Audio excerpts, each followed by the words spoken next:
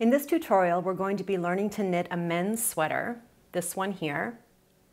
And if you'd like your own copy of the pattern to follow along, it's available over on my website. I've also provided a link in the video description below. In this tutorial, we're going to learn about measuring and sizing for a good fit. We're going to learn about getting started at the neck cuff and working an I-cord edge, which will eventually allow for the zipper. We're going to learn how to work raglan increases and then eventually separate the sleeves to knit the body of the sweater. We're going to learn from switching to knitting a flat piece to knitting in the round. We're going to learn how to put in a zipper in our knitted work, and we're going to learn how to do some tidy finishing work. So first up, we're going to cast on and get started with the ribbing.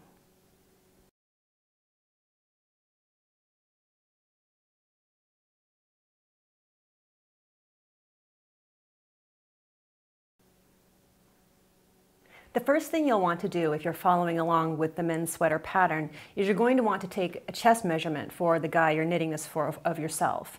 So take a chest measurement, and the listing in the pattern is for an actual chest measurement. We've talked about ease in the tutorials before, and in this one there is 2 inches of positive ease, meaning that there's a little bit of extra room in the sweater. It's enough so that this sweater can be worn over a shirt very easily. So you'll want to go with the exact chest measurement. This one is knit for a 42-inch chest measurement, but the actual measurement of the sweater is 44, 2 inches of ease, like I said. So you'll want to determine what size you're knitting, and then I always suggest taking a pen or a highlighter and going through the whole pattern and highlighting the numbers that you're going to be using for that sweater size. Otherwise, you'll be in the middle of knitting and watching TV at the same time, and you'll jump to the wrong number. Ask me how I know this. So that is how you're going to determine your size. And next up, we're going to look at getting started with, let me start here.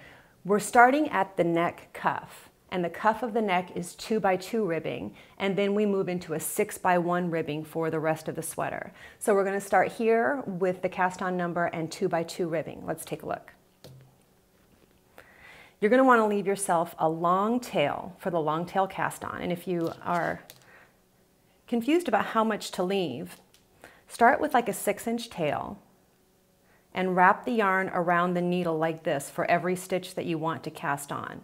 Usually I'll wrap half or a quarter of the total number of cast on stitches that I need, and then just double it, quadruple it like that. And if you need a review of the long tail cast on, I'll give you a link right here. So I'm starting with a slip knot. And I'm going to cast on my stitches.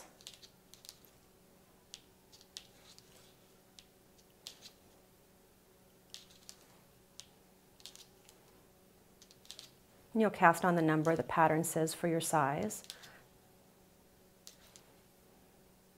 I'm not going to cast on the whole number, I just want to demonstrate a couple of things. First is, let me pull in the sweater. Along the sides of the zipper, we have an I-cord edge, and that makes it really nice and tidy around the zipper. So we have to maintain this on every row for the first part of the sweater. And to do this, on a right side row, it says to slip 3 with the yarn in back. So you have the yarn back here, you slip 3 stitches without working them, and you always put your needle in as if to purl so you don't twist it. Then you knit the next stitch. And we're going to be working 2x2 ribbing, so I'll knit the next stitch as well, and then yarn forward to purl 2. Yarn back to knit 2. Yarn forward to purl 2. When I yarn forward, I'm just pulling the yarn, the working yarn, forward between the 2 needles. And then I want to show you on the wrong side of the work, we're going to slip 3 with yarn in front to maintain that I-cord edge. So I slide, my yarn's in front here, I slip 1, 2, 3 stitches to the right needle without working them, and then I purl the next stitch. And then I'm just going to continue in rib with the way that I established it in the first row. Now let's talk a little bit about working really nice ribbing stitches. I have knit up a sample here and I've really made a mess of this. This is the 6x1 rib sample. And you can see here and here, I haven't even pulled this apart yet. There are the purl stitches hidden in there. This isn't blocked, so you can't really see the ribbing very well. But you can obviously see that the stitch next to the ribbing is a mess. The tension is a mess. It shouldn't look like that. Here's the nice example. You can't even tell where the rib stitches are, excuse me, until I pull it apart like this. Then you can see that is nice tension and ribbing. And I want to show you really quickly how to achieve this. Some people think that if you just pull the stitches really tightly in ribbing, it will give you nice tension. That's not exactly true. There's a place where you want to tug to make sure that it stays nice. And I'm showing you this in the 6x1 rib because I was able to make a better example using this rib, but it's the same with 6x1 or 2x2 rib that you're working in the cuff. So here I am at a purl stitch. I've worked 6 knit stitches. I'm going to yarn forward and purl and yarn back. And this is where I give the tug, right here, before I go on to the next knit stitch. Now the reason that ribbing ends up looking sloppy sometimes is it's the action of pulling the yarn forward or back to change from knitting to purling that leaves a little bit of extra yarn between the 2 stitches that makes the stitches next to that look loose. Let me show you again on this. I'm going to work up to the next purl stitch. What we want to do is eliminate the yarn that's dragging between the needles on the yarn forward and yarn back. So I'm going to yarn forward, and sometimes on this, or usually on this, I'll take my index finger and actually push that knot forward right there to eliminate the distance between the last stitch and the next stitch. I'll do that again. The last stitch was knit, so the bottom of the stitch is here, yarn forward, and push that forward like that. Okay, then I purl the next stitch, and I'm going to go back to knitting now, so I yarn back and I tug right here, excuse me, to eliminate the drag between the 2 stitches. Next up, we're going to talk about working the raglan increases and placing markers.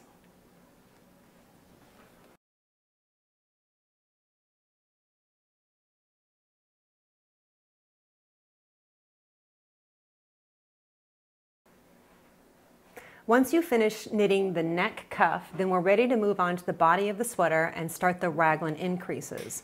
The raglan increases are increases that happen here, here, and the same thing in the back. And knitting a sweater like this allows us to knit the front, the sleeves, and the back all at the same time. It's also a way to make sure that you're going to end up with a sweater that really fits well when it's finished, because you can try the sweater on while you're knitting it. Now, you finish the neck cuff. We're going to start with placing the markers and knitting the raglan increases, and your first row is a setup row where you're going to be purling and placing the markers. So let's take a look. I have an itty bitty sample here. Your neck cuff will be longer than this, okay? But you're purling, and to place a marker, you just need a little ring marker like this. You put it on the right needle and you keep going. And that's all it takes to place a marker. And once I get to the end of this, I'll show you what it looks like all together.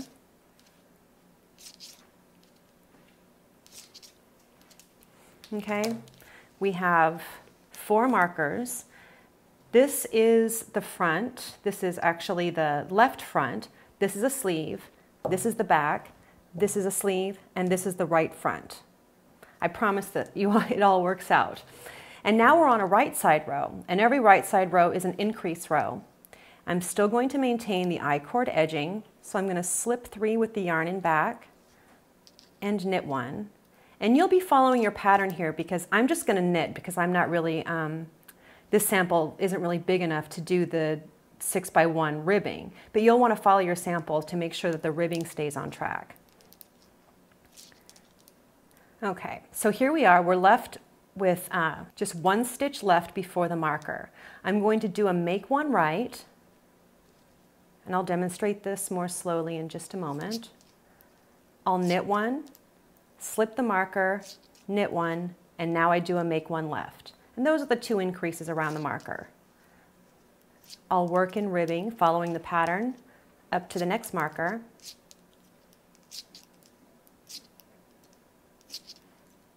Make one right, knit one, slip marker, knit one, make one left. Let me show you that. The make one stitch is a little better. The make one is a 1 stitch increase, and we have a right leaning and a left leaning version of it. We use the bar between 2 stitches to make this stitch. And to do a make one right, we take the tip of our left needle and put it in front to back. Whoops, I just did that backwards. We put it in back to front. Let me show you again. Back to front. And we knit that stitch through the front loop like this. And you've made a stitch where there was not one before. So make one right, you pick it up back to front, the bar between 2 stitches, and knit it through the front loop. To do a make one left, we're going to take that same bar, pick it up front to back, and knit it through the back loop. One more time. Take the tip of the left needle, the bar between the 2 stitches, pick it up front to back, and knit it through the back loop.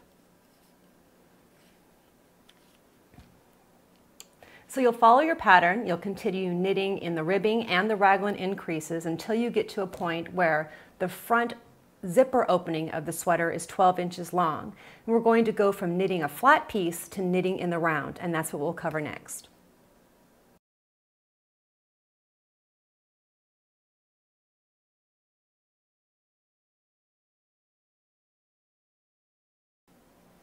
Now you've gotten to a point in the sweater where you've knit the raglan increases for 12 inches, which is the length of the zipper opening of the sweater.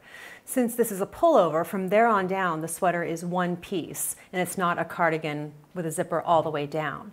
So when we stop knitting a flat piece and start knitting in the round, we need to do something to make sure that the point where the bottom of the zipper is secure, and it's not just going to, if it was just normal stitches, it would just be a weak spot in the sweater and pull apart. So this is a little technique that I made up to fix that. Here's my itty bitty sample, and I have too many stitches on here to really flatten it out and show you what it looks like, but here are my 4 markers. The first thing I do is I'm going to need a double pointed needle for this. I'm going to tink back. Tink is the word knit backwards. I'm going to take out the last 3 stitches of the last row and put them onto this DPN.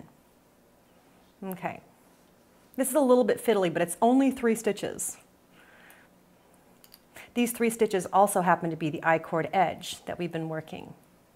So I'm going to hold the DPN behind the work and line it up with the first 3 stitches on the left needle. The right needle is just going to hang there for a moment. Okay? So 3 stitches here, and we're going to work with the 3 stitches on this left needle. Now I need the right needle. I'm going to pull it out. No, I better not pull it out. It's not long enough for that.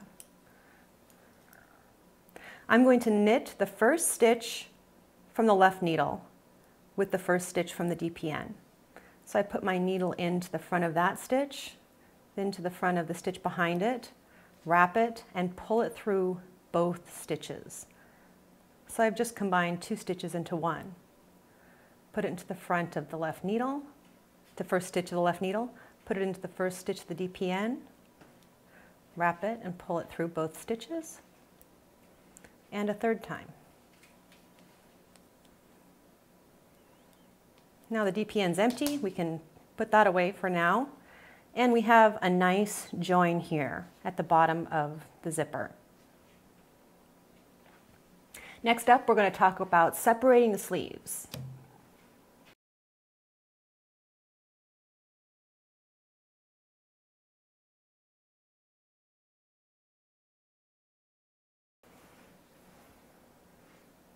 Up until now, we've been knitting the front or the two fronts of the sweater, the sleeves and the back all at once. Now we're at a point in the sweater where the body of the sweater is wide enough and we want to separate the sleeves and reserve them to knit them later. So we're going to just be working on the trunk of the body from here on out, but we have to get those sleeves separated. So, well, let's just take a look. Here's my little sample. This is the opening for the zipper here, and we followed the pattern to knit up to where we need to separate for the sleeves. I'm just working to the first marker here, following my rib pattern.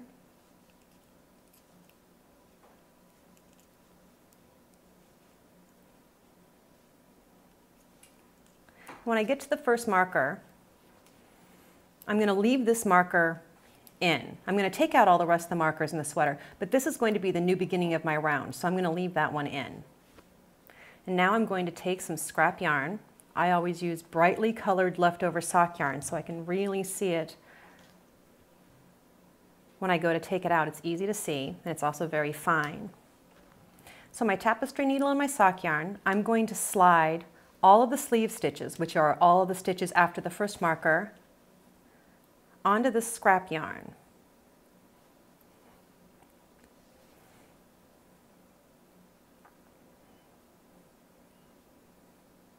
And you always slip the stitches as if to purl. You put your tapestry needle in like you're going to purl the stitch and slip it onto the needle.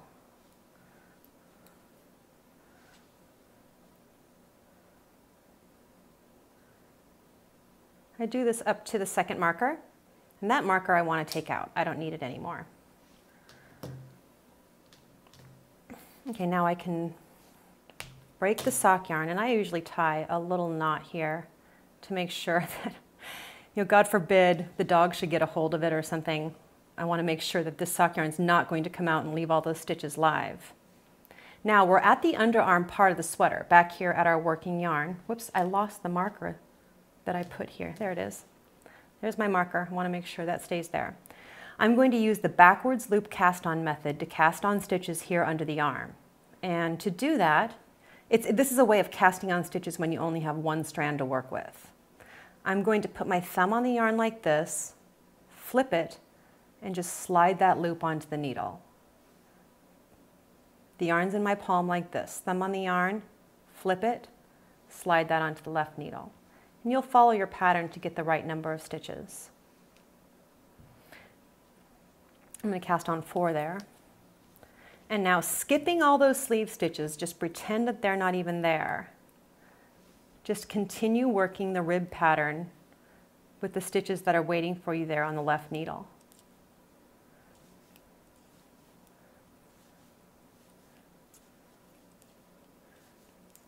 And you see these sleeve stitches are just stuck here on the scrap yarn. And you'll continue around until you get to the next marker. Slide all those stitches onto scrap yarn until you get to the final marker. And then you'll remove those 2 markers, cast on using the backwards loop cast on the number of stitches the pattern tells you, and just keep going around. From there on out, you're going to be knitting the trunk, the body of the sweater. No more increases. You just need to maintain the rib pattern as you have it set. And next up, we're going to talk about doing the I-cord bind off.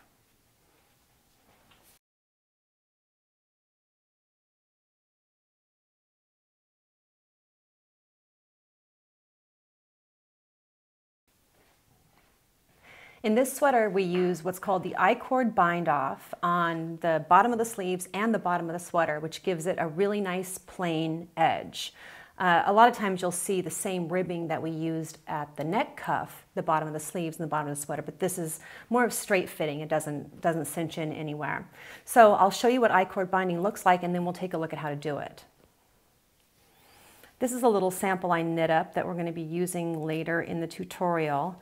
This is just a normal cast on, but this is the I-cord bind off. You see it's just a nice rolled edge, and it doesn't cinch in like ribbing would. Just really, really plain. Okay, here's my big chunky sample so you can see how to do it. This is just plain stockinette stitch, and the I-cord bind off is going to be the same for the sleeves and the bottom of the sweater. To start out, we do a backwards loop cast on onto this needle. And I'm using DPNs here, but you'll be using the circular needles or DPNs that you were using. So just like the underarm casting on, we're going to put 3 stitches onto the needle. And that'll get us started. We start by knitting 2. This is kind of a slow going bind off, but it's worth it. Knit 2, slip the next stitch as if to knit, meaning you put your needle in there like you're going to knit it, but don't work it, just slide it over. And then knit the next one. Then you're going to take the stitch that you slipped, which is the second one in on the needle, and pass it over the other stitch, binding that off essentially. Then slide those 3 stitches back onto the left needle. So that's the process. You knit 2, slip the next stitch as if to knit, knit 1, and then pass the slip stitch over the last stitch on the needle, leaving you with 3. Slide those back on the left needle.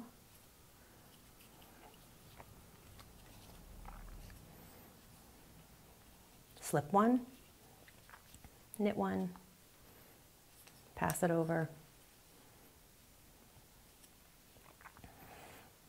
And then there's your I-cord edge. This is very chunky, you can see. Next up, we're going to talk about doing the finishing work on the sweater.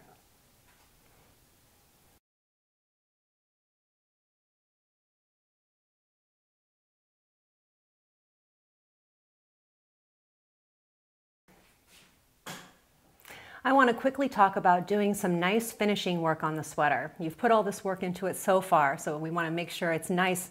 The last little bits that you do are really nice and finish the sweater up nicely. The first thing that I want to talk about is the neck. And this is the full-size sweater. And when I was doing this, I wanted to make the ridge between the neckline and the rest of the sweater fixed, and not something that could be loose and spread out over time or just over wearing it. And so there's one trick that I did that I want to show you. Let's take a look. If I open up the zipper, let me open it more. I've put in this cord right between the neck cuff and the rest of the sweater. It is just this cord that has no give to it. You could also use bias tape, I suppose. It's something I found in my sewing basket. I don't even know why I had it, but it's perfect for this.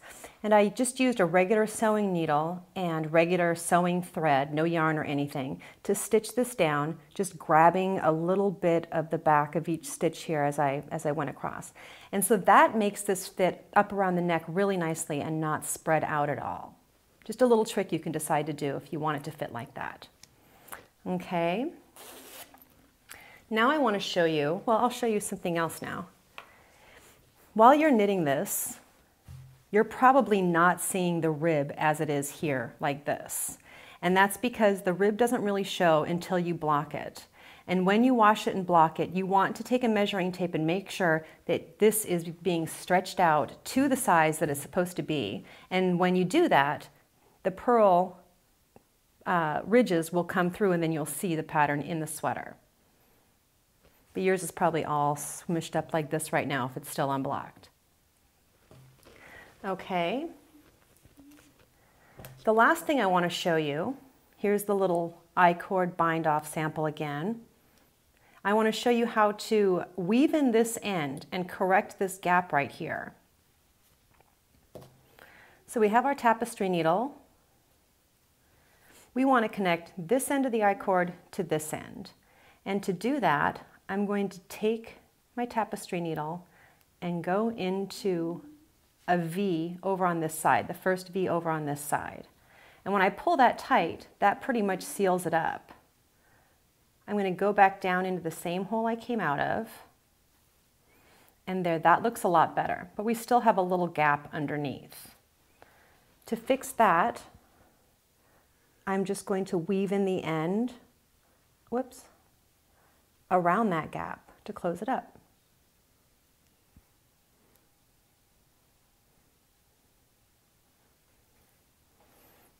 And that looks really good.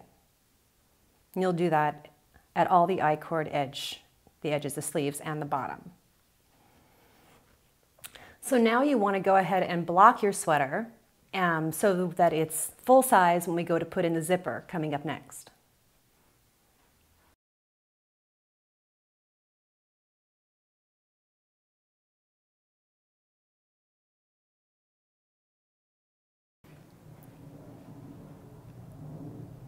So now you have a completely knitted sweater, and the last thing we have to do is to put in the zipper.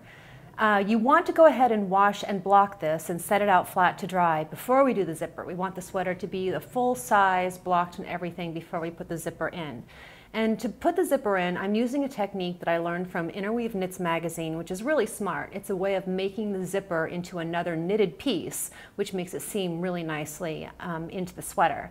If you are going to try to machine sew or hand sew the zipper into the sweater, it will never ever come out as well as it does with this technique. I've put a little bit of a twist on the technique. Let me show you how it goes. Here's my little sample piece, and of course my sweater's not finished, but the part that we'll be using is finished, and this is blocked to be the full size. The first thing I'm going to do to save myself a lot of math is to create my own ruler. I want to look at purl bumps, so I just turn the sweater inside out. I found the ribbing section here with the purl bumps. I'm going to take a piece of paper and mark I'm lining it up with one column of purl bumps, and mark every other purl bump along the way here, like this, thus creating my own ruler. I'd want to use the whole length of this little piece of paper. Then I jump over here to the zipper, and if you're using a light color zipper, it's easy to see, but I'm using, if you use a Sharpie or something, but since I'm using a black zipper, I'm using a white colored pencil to make the marks on the zipper. So I'll line this up, and you can see I already have some marks on here. Well, actually, I'm not sure if you can see them, but I'll make them darker. And I learned to go ahead and do this in sections because the colored pencil does rub out, and you end up redoing it. So I'll do like half the zipper and then mark the other half and then do the other side. But that's enough for now for demonstration. Now it's time you need this little tool called a knit picker, and it's available at any craft store. I was surprised, I had never heard of one before. It is a little tiny latch hook. I'll put it against the back background. Do you see this? The black background. There's this little latch here, the hook and the little latch. It's actually made for fixing snags in sweaters, but it works so well for this. So I'm going to take the knit picker and poke it through the first spot that I marked on the zipper. Take my working yarn, put it around the hook, and then close the latch. I pull that through. Now I have a loop in my zipper, and I need one thing that I don't have here. There we go. This is a size 7 double-pointed needle that I used. It's the same size as I used for the sweater. I'm just using this for size. I'm going to put it in that loop and tighten it up. Now I know my loop is the right size. I can pull that out, go back to the knit picker, open the latch, put it through that loop, and poke it into the zipper in the next marked spot. Take the working yarn, put it around the hook, close the latch, and pull that through. And when I pull it through, I not only pulled it through the zipper, but through the loop, the last loop that we made. Get the double-pointed needle in there and tighten it up, and make sure that it's tight on the back as well. You can end up with a pretty messy looking back of the zipper if you're not careful, like what I have going right here right now. That's better.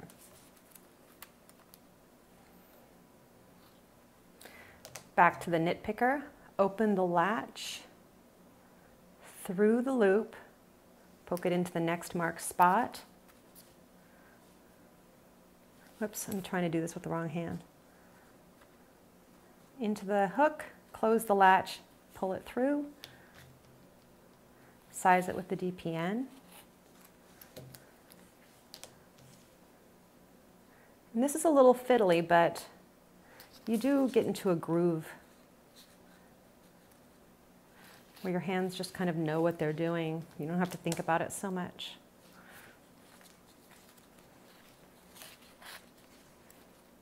Okay, one more time.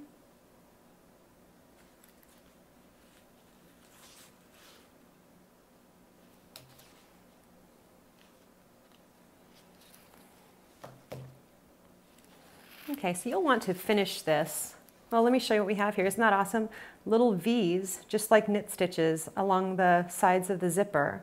It's going to make it really easy to seam it into the sweater. Let's go back to the sweater,